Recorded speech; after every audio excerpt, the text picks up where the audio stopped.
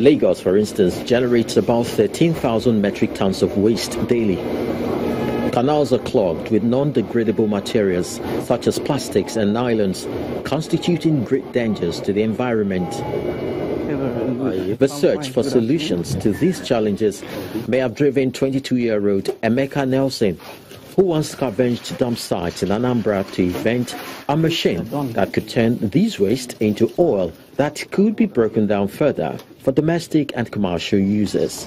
The Mbawe C12, which means a transformer in the local language, Igbo.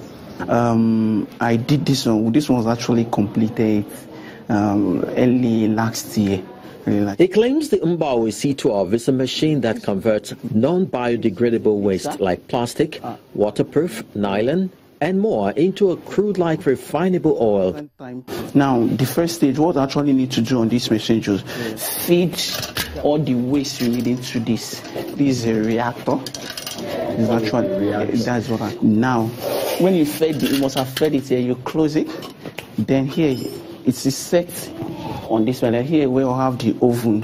This, yes, is oven. Okay. But this kind of oven, although we use charcoal here, I will be able to kind of get something like about 500 to 3,000 degrees from this thing. After about 13 minutes, the oil collects over the water. As you can see, this is a pure example of the oil we are talking about. This he then gathers into a container, and to prove its flammable property, Emeka strikes a match. But because it's still a complex mixture, it just burns gradually like this. Now, those waste that are not converted to fuel is not the one that we use to mold interlocking stones. But in some cases, the machine turns everything into fuel. Okay. But in that case, that we don't turn all of them to fuel, now those wastes, instead of me kind of discarding to the environment again, causing a lot of problem, now use it to mold interlock. Emeka, who attended primary school in the neighborhood, has always been self-motivated and always eager to solve problems, in spite of his poor background. He is motivated from within. It's not like somebody is telling him to do all this. So what he needs now is support. I think he has more to offer than this.